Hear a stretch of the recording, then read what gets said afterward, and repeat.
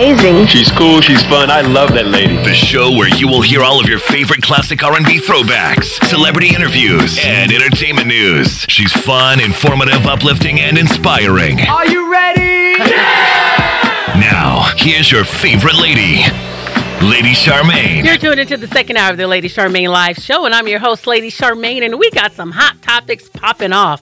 We're talking about, should your grown kids be on your medical insurance until the age of 26 if they are not in college? I feel a certain way about that.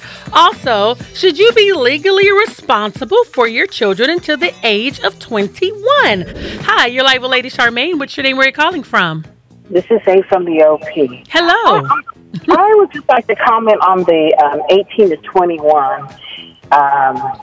And I'm not sure if I'm really the most qualified person since I have no children. Okay. But I will render opinion anyway. I think that from 18 to 21, most young people have no sense.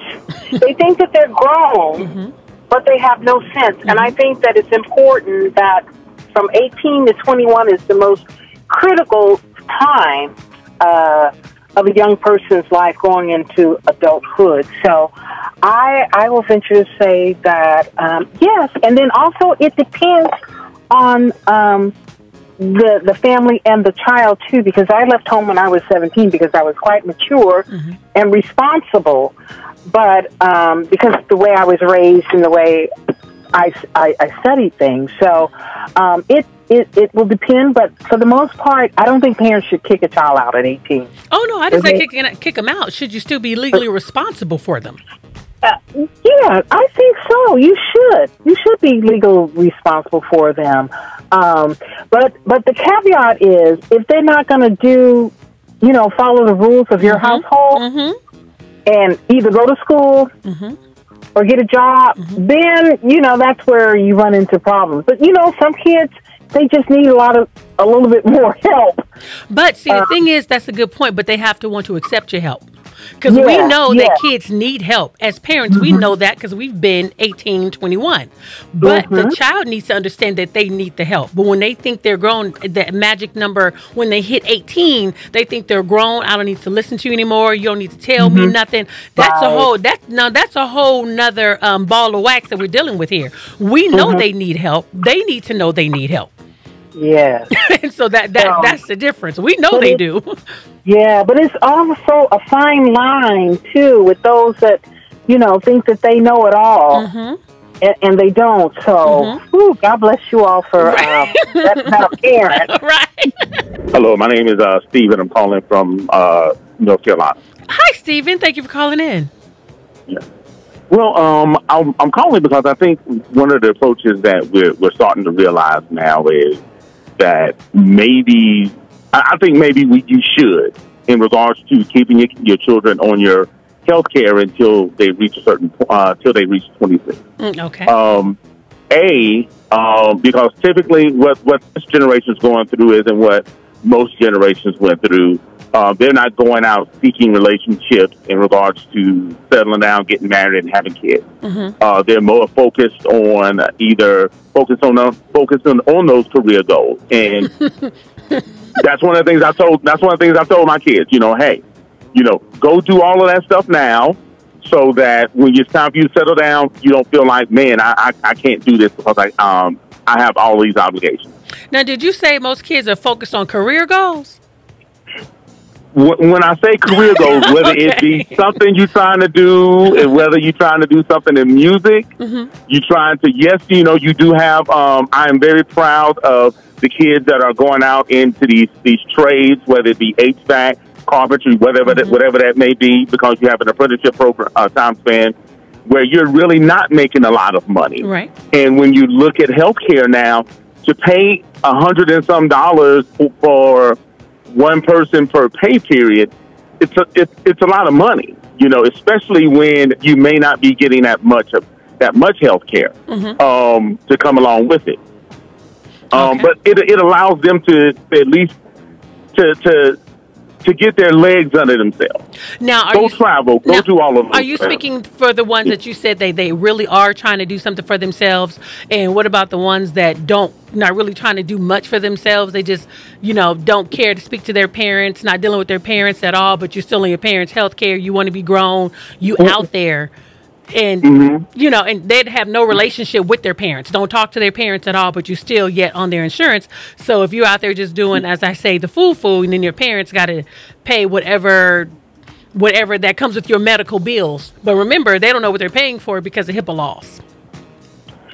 Right. Well, technically, it's still the individual that goes in to get the service once they reach the age of 18. Correct. It's that individual's responsibility to settle that debt. The parent just helps to cushion some of that. So the individual still has to be responsible for whatever bills that they That's go what I'm through. saying. They have to be responsible, but they're out there being irresponsible. So they're not going to be responsible to pay for that medical bill.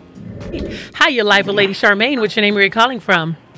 Hey, Charmaine, this is Ellen. Hey, Ellen, how are you? I'm wonderful. Yeah, I just thought I'd chime in because I got them old chillins, too. What's him about them chillins? I think 21, because 18 really is not, not old enough for them to really know themselves. They be feeling themselves, but they don't know themselves. Absolutely correct. but I know my oldest son, he lived with me till he was 33, and how I fixed that was I moved. left him in the apartment. I moved. So that's how you get rid of those kids, those grown kids. You move out. Corinne Bailey Ray on 97.5 KDEE. I'm your host, Lady Charmaine. You're tuned into the Lady Charmaine live show, and we're talking about those grown kids. Now, I have a question for everyone. Okay, your child is 18 years old and considered to be a legal adult. Do you think the legal age should be changed to 21 instead of 18? Because at 18, you're considered a legal adult, but there's still some things they cannot do until they're 21. So let me ask you a question. Should the age be moved to 21? Hi, your live with Lady Charmaine. What's your name? Where are you calling from?